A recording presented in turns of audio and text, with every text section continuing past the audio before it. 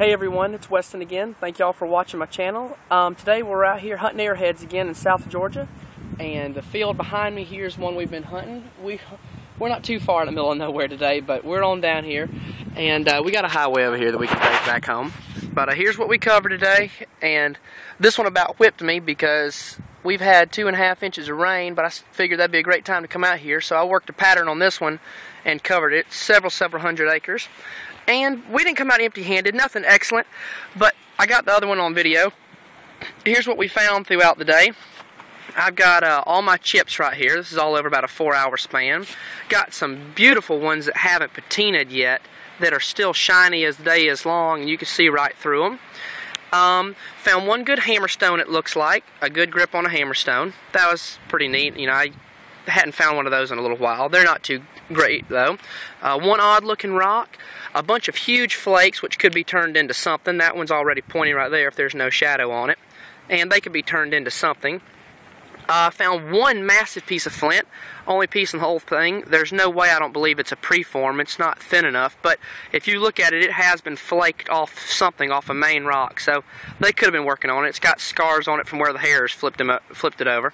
But if nothing else, it could be a digging implement just like that in the plowed dirt, so that works pretty easy. But didn't come out empty-handed. Got my pieces here that are good on the right-hand side.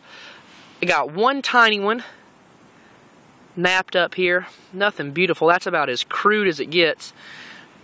Got that one. Found this bottom right here, which had some excellent work on it, but it snapped clean off. And I've got one tip. The very tip again right here.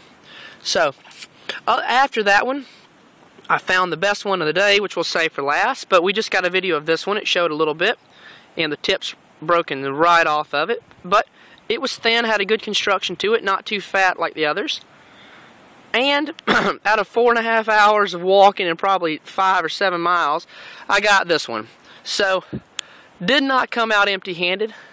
That's going to be a great one to add to the collection right there. So, thank y'all for watching. I hope y'all enjoy these little videos I do. I wish I found more to show you, but like I said, it's lucky you even find one. So, out of all this you see right here, I walked a pattern on all the furrows where the hares had been through them. I found one good one.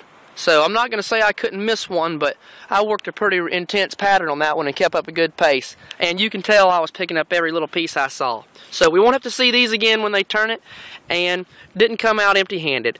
Thank y'all for watching, and I hope y'all have a great day, and good luck if any of you go hunting. Y'all have a good one. Bye.